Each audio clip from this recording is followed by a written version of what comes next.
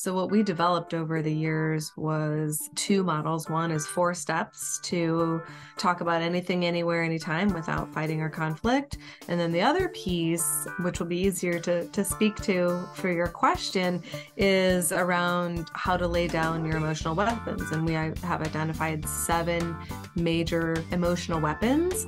And the biggest one that we really help people, couples attack first is blaming. This is episode number 543 with Shawn Haywood, How to Bulletproof Your Relationship. Shawn is an awesome guest. She is a nomadic traveler. She has been on the road for 9 years with her husband, and they work together, they live together. She helps people have amazing relationships, and you're going to want to stay tuned for this episode of Last First Date Radio. Welcome back. I'm Sandy Weiner. We believe it is never too late to go on your last first date. To support you on your journey to lasting love, I wrote a book, and it's called Becoming a Woman of Value, How to Thrive in Life and Love. And whether you're single or in a relationship, you're going to be inspired to play a bigger game and succeed in all areas of your life and your love life. There are many, many tips to help you be as confident from the inside out as you can be, to show up, stand up, and speak up in your life. And you can find it on Amazon for Kindle or paperback. Every week I bring you a tip from the book. This week's tip is don't make assumptions. This is probably one of the number one things that I talk about in my coaching practice and also in my Facebook group, Your Last First Date. We tend to jump to these conclusions about people and not get curious. I just had an experience this week with somebody who I was talking to on an online dating app. And I was talking to him on a Saturday night. He didn't ask me any questions. And I felt like, okay, let me leave this till tomorrow and see if this goes anywhere and decide if I'm going to respond or not. And the next morning, I got a text from him. Well, it looks like you're not interested, so have a good life. And he just detached, unmatched. And I didn't even have a chance to respond to him. But he seemed like a lovely person until he just decided that I was not ever going to talk to him. And we tend to do this. We make assumptions about people. So my challenge to you this week is to get curious. Before you jump to a conclusion about somebody, even if it triggers something in you, just ask questions, because you may be very pleasantly surprised. And before I bring my guest Shawn on today, I want to just give a shout out to my Facebook group. It's called Your Last First Date. And we are a group for women over 40 who are looking for lasting love and would like to grow into lasting love, not just sit there and complain about why dating isn't working and why men suck and all the other stuff that people do in most Facebook groups that are not monitored or managed well. And my group has 7 monitors. They each monitor one day of the week. I come in, I do live videos, I post all my articles, and very engaging group. So join us there at Your Last First Date. And now for my guest, Dr. Shawn Haywood. She's the founder of Reimagine Love Coaching for individuals and couples. She is a speaker, and she's the author of Living for Love. Set yourself free from the daily stress, worry, and hurry that wears you down. Dr. Haywood works with couples whose marriage has fallen asleep or fallen apart, and she helps them adopt a fight-free, conflict-free relationship. They raise sexual intimacy and desire and become the best of friends and teammates. Isn't that something we all want? Her husband, Chris, is her business partner and full-time travel companion, and they travel the country as nomads for the last 9 years in their camper.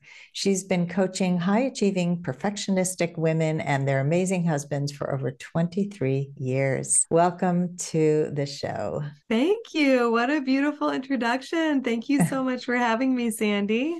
You're welcome. I love the work you're doing. I think, just to help couples really figure it out, because so few of us have any role models or any blueprint for how to do this.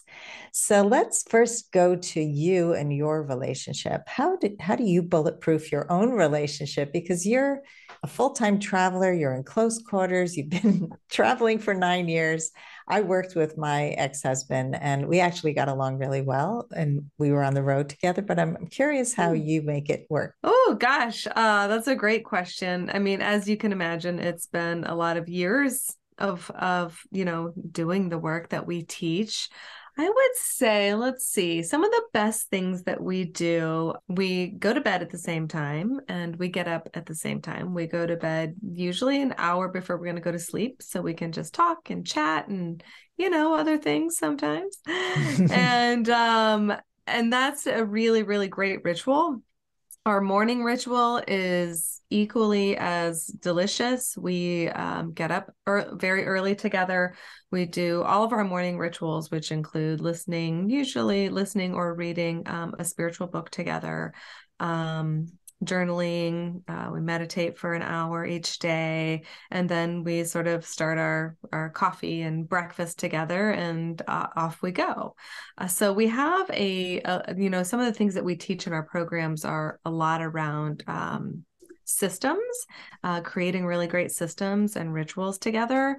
I did business coaching for women for the first several years of my company, and I've adopted a lot of the business strategies into our coaching. It's like you have a financially profitable business or an emotionally profitable marriage. So we like to do a lot with systems, and Chris and I have created a lot of systems that have removed just so many opportunities for conflict and allowed our life to be, really smooth together. Well, I love the ritual piece of this because people don't realize the value of ritual. Now, even when you have good friends and you both like the same shows and you watch them together, you have a ritual. Like my son and I, he lived with me for many years after the divorce, and we would have shows that we watched together, and I would have another show that I'd watch with my daughters. And it was a way to connect, and coffee together. All those things really help to kind of solidify the relationship. But I also like what you said about emotionally profitable relationships and conflict resolution. I mean, I remember reading after my divorce the Gottman books on conflict and how to resolve conflict, and why so many couples don't make it because of the way that they fight. And so, yeah, give us some tips on the conflict piece because I think that's an important thing to discuss. Yeah. Oh, such a great question. Thank you, Sandy. So with the conflict piece, what we teach overall is we have two methodologies that help couples get rid of conflict. Like literally, we want people to learn to outgrow their conflict. So often you hear things like, oh, you have to learn how to fight fair or pick your battles or things like that. And many years ago, when Chris and I were struggling, we just really believed that, from a divine perspective, that marriage didn't have to include fighting or big conflicts. And so we were really just on a path to figure that out. So what we developed over the years was two models. One is 4 steps to talk about anything, anywhere, anytime without fighting or conflict. And then the other piece, which will be easier to speak to for your question, is around how to lay down your emotional weapons. And we have identified 7 major emotional weapons.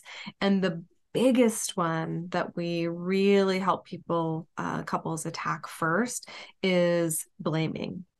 So I dare anyone to have a conflict or a fight where there is no blame, even if it's just like mentally, emotionally, you're like, oh, that person did this, or even to like somebody pulled out in front of me and they're trying to kill me. You know what I mean? Like our brains just go in a contentious direction sometimes. So when people learn how to lay down their emotional weapons, you literally outgrow the need for conflict. It's just not necessary anymore. Yeah, the blame is a big one.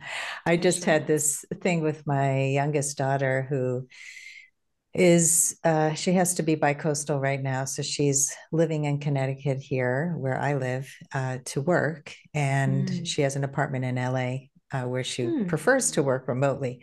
And she had some friends who were traveling and wanted to stay in her apartment. So she said, yeah, figured out a daily rate because they don't know how long they're staying. And I said, well, do you have a contract? Do you have any plan and as to what the expectations are, the agreements that you have, when you get paid, how you get paid? No, no, I'm fine. Everything's fine. Oh boy. So they just left. And she said they didn't pay me yet. And she didn't respond to her email about getting paid.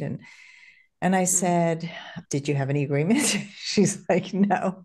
And she goes, but what does she think this is? An Airbnb? Like if it was an Airbnb, she would have paid me. And I said, you're not taking responsibility for your part. Like you didn't act like an Airbnb. And I think that's what we do. We just look at everyone else as at fault. It's their Yeah. problem. It's not mine. And it's such an important life lesson to learn, like, what can you do to set the agreements, to take responsibility for yourself so that Yes. you're not pointing fingers out to the other person. Absolutely. Oh, it's so true. What a unfortunate lesson for your daughter, but a good one to learn young. Yeah, it took me a long time to learn it, but I I hope that she takes something away from what happened because it's Yes. important not just obviously for her apartment, but for everything in life. Yeah. We really have so much more ability to have a better life where we could take responsibility for the part that we're putting out there. Oh, absolutely. Absolutely. And just even the little day-to-day things, right? It's like, a really ripe area for couples to have conflict is around dinner time. And there's just so many opportunities to again outgrow those kind of conflicts, repetitive conflicts, right, where you're fighting about the same thing on the same day each week. It's like, we can take responsibility, one, by just saying, okay, I'm half of the equation, right? Like, how can I shift what I want to do? And then something like dinner time, we love to teach people to set up systems, right? Like every Tuesday is taco night, just do the same thing. And then it doesn't get to the place where, if every day is systematized, it doesn't get to the place where, it's like, oh, I cooked last night, I don't want to do it again. You never help me, right? And how it just perpetuates when we can take responsibility and also put systems in place. It just removes opportunity after opportunity to have problems come up. I love that. I am such a systems person. My whole life is run by systems. And Yeah. I never was. And I think there is a misconception around systems that they're constrictive, that they hold you back, that they take away Yeah. spontaneity. And I think that what people don't understand is that systems actually create the space for spontaneity. I would love to hear your thoughts on that. Yes. Oh, amen, sister, 100%. And I hear that all the time too. As you can imagine, usually there's one partner that's like, I don't want to, do this system or be beholden to a system. But really, it makes things more smooth. So if you think about, we'll use the dinner time example, right? If we're getting in some kind of conflict for 30 to 60 minutes, and then finally at the end, it's like, all right, we just ordered takeout, right? I mean, right there is 30 to 60 minutes with one repetitive piece of conflict that now you've just reclaimed 5 hours a week, right? So like go for a walk while you're waiting for your dinner to be, delivered. So yeah, it's really, really important. Your point is 100% accurate. Systems, even thinking about like having your standard operating procedures for your relationship, for your kids, it works so well and it creates so much space and again removes just a million opportunities for fighting and conflict. Yeah, and it also creates stability and a lack of Oh, chaos, yes. right? I mean, we Oh, for sure. kids who For grow up in sure. these chaotic homes where they don't know what to predict because nothing is predictable. That's And right. imagine, knowing Tuesday night is taco night, or mom is going to always be with me to do this, and dad will always be with me to do that. And so Yeah. it works well for everyone. I start every client relationship with agreements and permissions to do this, to do that. Here's how I work best. How do you work best? If we Yeah. all started our relationships every relationship with these Oh, operating systems. And how do we communicate? What do we do when we're triggered? What do we do when how do we deal with when things don't work out? I mean, I want to know if somebody's going to go need time for themselves and quiet yeah. time, or if they recharge in other ways. And Yeah, but we have to know ourselves as well as be able to for sure. communicate that to other people. Let's take a quick break to hear from our sponsors. This episode is brought to you by Amazon Music Unlimited. You can listen to over 70 million songs and thousands of playlists and stations. Plus, you can now stream your favorite podcasts like Last First Date Radio. You can listen to any song, anytime, anywhere, on any of your devices. Get Amazon Music Unlimited for free for 30 days. Just head on over to getamazonmusic.com/last first date to learn more and claim this offer. I want to talk about one more thing with conflict, because I think a lot of Sure. people say that there are unresolvable issues that Hmm. people will never resolve. And so, how do you feel about that? I would definitely not agree with that. But I mean, in my own marriage, we've never had something that was even, you know, I can't even think of something that was really difficult to resolve once we learned how to stop having conflict, right? But so much of that is what our programs are set up to be about 80% individual work and about 20% coupleship work. So the work that we do here is incredibly important, right? And along the way, we teach our couples and our individuals to create a defining value for their, they might do it, when we're first working with a couple, it might be like for a 3 month time period, and then it might shift, and then over time it becomes something that they set up for a year. And one really interesting thing about conflict is that, and when people use their emotional weapons, it's to elicit compliance, right? So when we're fighting, the only reason we're fighting is because I didn't get my way, or I don't think I'm going to get my way. And that can be a really difficult pill to swallow for people, but it's fighting, arguing, conflict, it is always rooted in me, mine, I.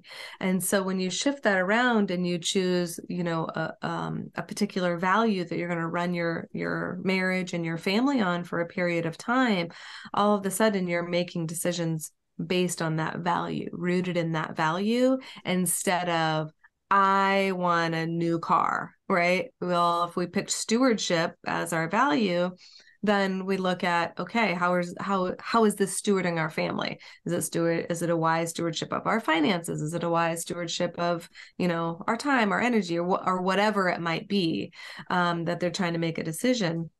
And so there are just so many beautiful ways to learn how to solve challenges, but a big part of it is we have to do our own inner work, because I take me with me wherever I go.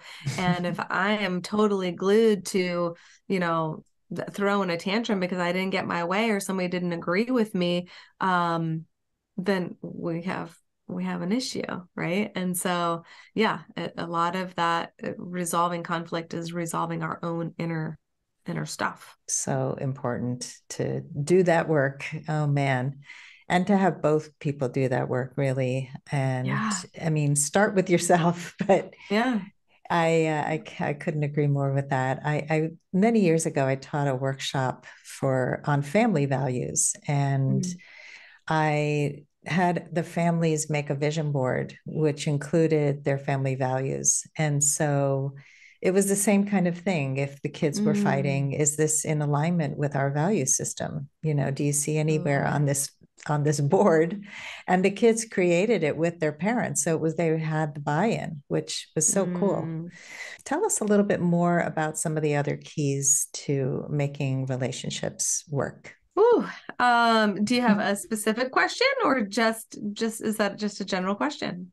Yeah, I mean, just in terms of communication Yeah. skills, sex, just some of the Mm-hmm. big key points where the people who have consistently healthy relationships, besides the systems and the conflict Mm-hmm. resolution and not being, doing your inner work, What are some Yeah. other ways that couples have Mhm. long-lasting bulletproof relationships? Yeah, I love that.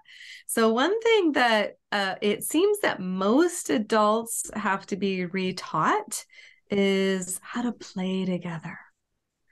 We just don't see many people coming through our doors that are playing, literally. Now, they might go out drinking on a weekend, and that can be playful, but just like being truly playful and figuring out what does that mean. Chris and I bike and climb and hike, and we play card games and board games, and we make sure that we do something playful every day, and not as a checklist, or you know what I mean, like not something it's like, oh, okay, well, we got to go play now. It's like, oh, what are we going to do to play together today, right? Like he might get on his bike and I'll get on my roller skates, or whatever it means for couples to learn how to play. We just have seen such a turn towards seriousness, right? And just in life in general, it's like, oh, I got to do this and I got to do that and I got to do this. Even like body movement for most people isn't play. It's an obligation. It's like, oh, I have to go to the gym, or you know what I mean? And so learning how to play is just a really big cornerstone and a beautiful space for couples to start. And once they start playing, it's like their heart opens up, right? Like they have this heart space that opens up, and it allows for more curiosity and connection to sprout. Aside from play, we do a great deal of work, as you might imagine, around just helping couples implement ways that they can get connected. So when couples come to us, they're feeling disconnected. They're not, they're oftentimes not having sex or not having much sex. They're not able to have, really great, beautiful conversations.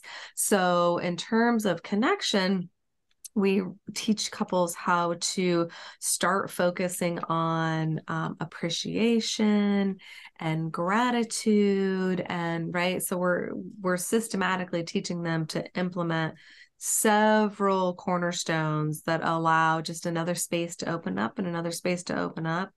And pretty soon they're learning how to be vulnerable and really share their hearts again. And as you know, love begets more love. So as soon as there's like a little crack in the armor, because most couples come to us and they are fully armored up, closed down, shut down in one or multiple ways.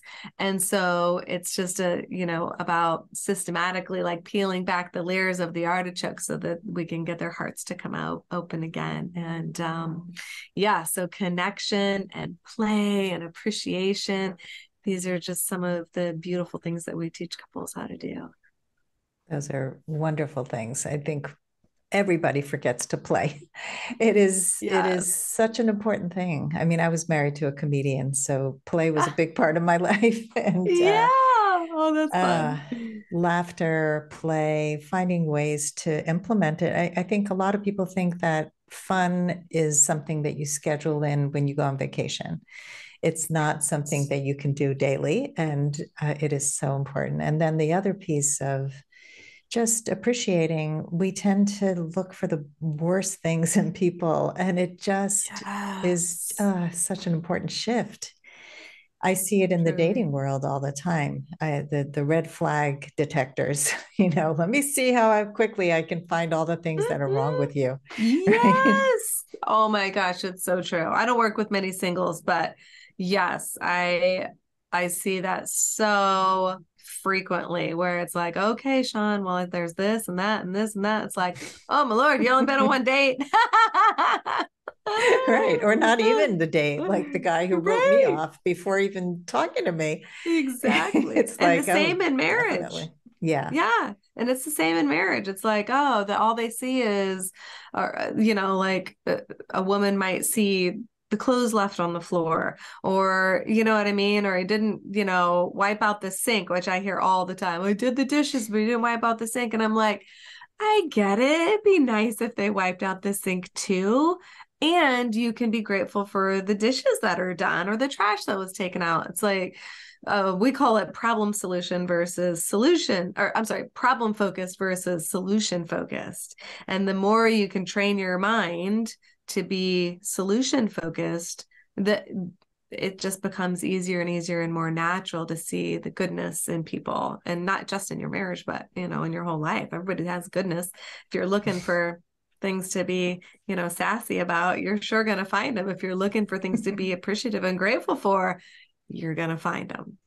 Yeah, I remember when I did the dishes for my mother-in-law. This was many, many, many years ago. And instead of thanking me for doing the dishes, she said, "You didn't empty the drain." And I remember how crappy that felt. Like, just say Yes. thank you. Just thank you so much. And would you be willing to empty the drain next time? Right. Right. But it's so easy to reinforce the good, what we want more of. And the conversations around the why, I really appreciate that you took out the garbage. It just feels so supportive when you help. Mm-hmm. Letting, especially men, need to know the why. I think more than women, it's like, Sure. just that really supports me and it really makes me feel loved or whatever it is to you. Um, Mm-hmm. yeah. So, Shawn, is there anything I haven't asked you that you would love to share with our audience? Oh my gosh. I mean, Sandy, we could go on for days. Yeah. The one thing you mentioned sexuality a little bit ago. I think the one thing I might mention about sexuality. So we're seeing just so many sex-starved marriages where the woman is feeling like she has very little desire. And as you can imagine, this is a big area that we work on. And in our group, actually, this month is dedicated to women's sexuality. It's a women only group. And what I might encourage is that most of the time, women think that their low sexual desire is about hormones, and or they're too busy, or you know what I mean, like all the things that we hear.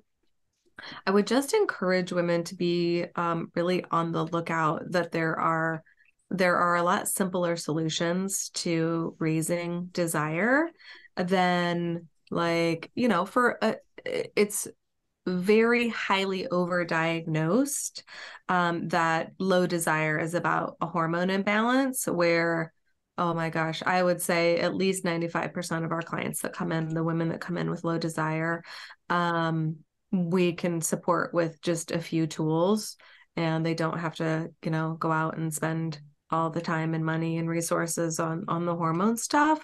So I would just encourage women to be like, just to know that there are other resources out there, and that rarely is it about, it's not usually about falling out of love or even losing attraction, which are two other big myths aside from hormones. It's just that there's a couple of connection pieces most of the time that need to be sort of realigned for that space to be able to open up for women. Does that make sense, Sandy? Yeah, I totally hear that. I think that people usually overcomplicate things. I know that in my own experience with the women that I have spoken to who've been in long-term relationships who Mm-hmm. struggle with this, I know for them it's as simple as flirt with me more, show me that you're hearing me. Um, don't make it only about sex. When there is intimacy in other ways, it goes a long way to creating Yes. desire. So we often lose that. Mm-hmm. I think that, life, unless you're intentional, it's really easy to lose connection. Yeah. Oh, truly. And people are just so, like, we've made ourselves so daggum busy that it's like those simple things, those easy things, it's so easy to just push them aside and be like, oh, I have to work more, or I have to do these things, right? And so, I mean, that's one reason that Chris and I love our full-time travel. We made a commitment literally 9 years ago, more than 9 years ago now, that our life would be very simple so that we would have all the time in the world to love each other and play together. And, nobody gets to their deathbed and thinks, oh, I wish I'd worked more, or I wish I was busier in my life. You know what I mean? They wish for the connection piece. They wish that they had spent more time with their family, or sometimes it's about, doing something that was more meaningful, but they certainly don't wish that they had been busier. And so, yeah, to your point, these simple things around flirting, right? Like, it's so much fun. Chris and I are 13 years in, and we still are just like, cheeky little kids sometimes flirting with each other. It's so important, but we also have to have the space for it. Yeah, and create the space for it. So you Yeah. intentionally created that space. Oh, yeah. And so many people that they don't get off their phones, they numb themselves out in many ways. Yeah. They're Oh, just truly. not in the zone. Yep. And we're all yearning for connection. And I think post-pandemic, even more so. I think that we really have Truly. suffered from that loneliness and yearning for touch and attention. And it's what everybody wants. It's universal. So do you have Truly. any final words of advice for anyone who wants to go on their last first date? Ooh, last first date. I would say be open-hearted. Look for the good. No, obviously there's, if there's something glaring, you know what I mean? But look for the good in people. Look for, what they're doing right, what they're doing well. Shift into that space that just like opens your heart and allows goodness to come like cycle in and out, instead of looking, to your point, looking for the red flags, constantly looking for what's wrong or what might be wrong in a month or 2 months, because we don't know what's possible. Anything is possible. I had no idea that a marriage like mine was possible. If someone had told me that 10 years ago, I would have probably laughed at them. So, yeah, just look for the possibilities. I think that most people don't believe in the possibilities. And so they guard their heart and look for what's wrong. Yeah, And that will keep them nice and guarded and sure not will. vulnerable and not get hurt, but also not have love. So, Yes. yeah. Or So, stay inside Shawn, of hurt. yes, exactly. Mm, Shawn, this yeah. has just been wonderful, and I love the work you're doing. Can you Thank share you. with our audience the link to your website so that they can find you? Yes, absolutely. It is reimaginelove.com. Very simple, just reimaginelove.com. And that is also the name of our Facebook group, and that is for women. And so people are welcome to find us there, join us there, and learn about relationships. It sounds like an awesome group. And come and get the book, the Living for Love book. I'm sure there's a link for that on your website as well. There sure is. Okay. And all the other links to Instagram and Facebook and everything will be in the show notes. Thank you again, Shawn, for doing the work you do and for coming on the podcast and sharing your wisdom with our audience today. Absolutely. Thank you so much for having me, Sandy. This has been absolutely wonderful. And thanks everybody for listening. If you love our show, please rate and review us on Apple Podcasts. We would appreciate as many ratings and reviews as possible because it helps our show grow even larger and reach even more people. And as always, here's to your last first date. If you are ready to get unstuck, gain new tools, become more empowered, and finally find your last first date, I'd love to talk to you. Fill out an application to be considered for a complimentary half-hour love breakthrough session at lastfirstdate.com/application.